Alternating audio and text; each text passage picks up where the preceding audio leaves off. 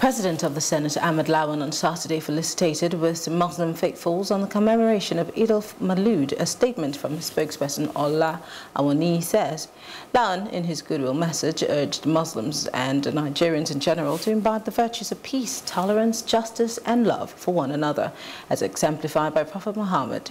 He said the birthday of the Holy Prophet should be an occasion for renewal of commitment to ideals that would enhance peace and prosperity in Nigeria. He charged Muslims in particular to always emulate the virtues of Prophet Muhammad, which includes honesty, love for others and peaceful coexistence. The Senate President said the 9th National Assembly would continue to do its best to make positive impacts in the lives of Nigerians through appropriate legislations.